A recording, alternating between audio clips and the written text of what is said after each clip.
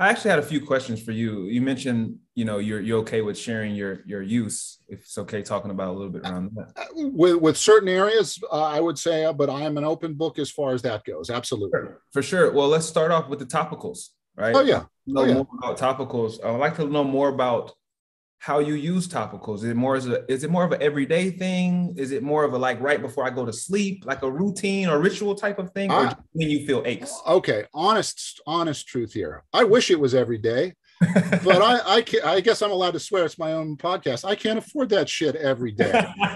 So, yes, I think that because I'm an old dude who still uses his body most days, and that changes as any young person who has the luxury of growing older finds that the body doesn't respond as well. So I would, because it is still very pricey.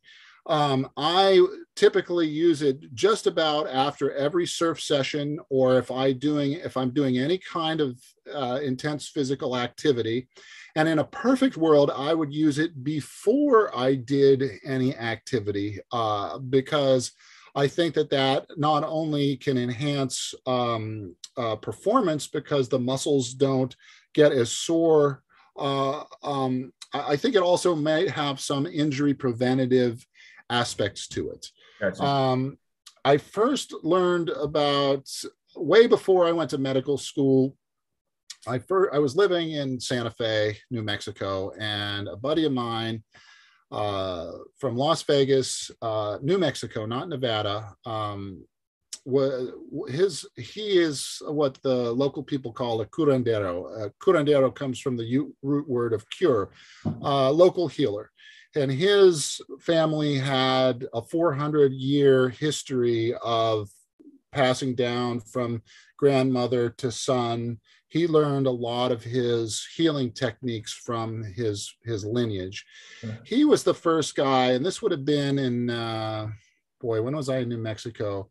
96, 97-ish, long time ago, was telling me how a lot of the local people would be using a tincture of multiple herbs, one of which included cannabis for sore muscles, but it was in an alcohol tincture.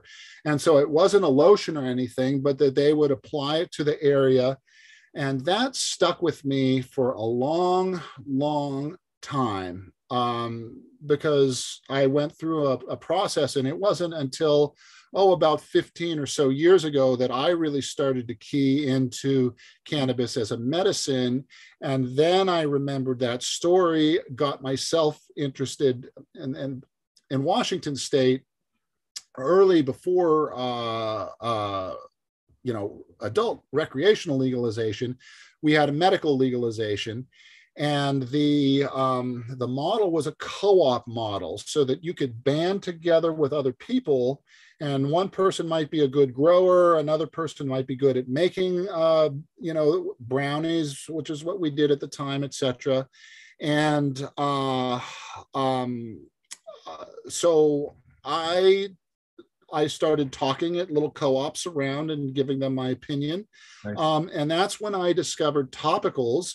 And I think somebody gave me I was a patient, so I could participate legally, but somebody gave me some topicals early on, which really, really, really helped, because that's what I use cannabis medically for as just when I get banged up and I'm sore. And it really makes a quick difference as far as that goes. I'm glad you mentioned that. I actually have a question.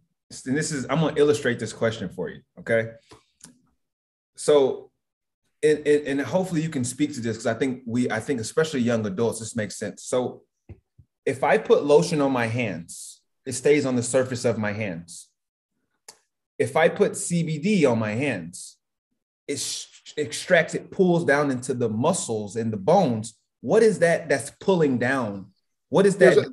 There's a technical term called osmosis and diffusion. You can Google those, but basically things will move from an area of high concentration to low concentration. And you're absolutely right. The skin is a barrier. So some things will cross through the skin and some things don't. Sure. So when we've been in the water a long time, the outside of our skin absorbs water, but the inside doesn't. So we get those little wrinkles in our skin.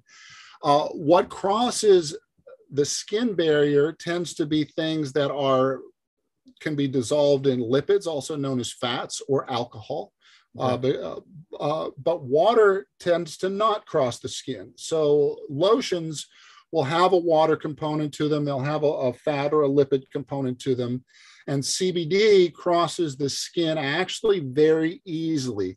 THC, not so much. So CBD is very easy to get across the skin. And we know from animal studies that not only does it get across the skin, but it gets all the way into underlying muscle tissue, at least in animal studies. And we have the beginning of our pain reception starts out in the body. Those signals then go to the brain where it processes the pain response. So with a topical cannabis product, I use the analogy of a Bluetooth speaker that you run on your phone or your iPad. Where can you adjust that volume? Well, if my phone's on the other side of the room and the speaker's over here, I could just touch the buttons on the speaker. Or if the speaker's on the other side of the room and my phone's over here, I can adjust the volume on my phone. Makes sense. So topicals are like adjusting the phone or adjusting the volume at the speaker. When we put them on locally, part of what's happening are anti-inflammatory aspects, but also part of what's happening is that it is changing the volume signal as it travels up to the brain.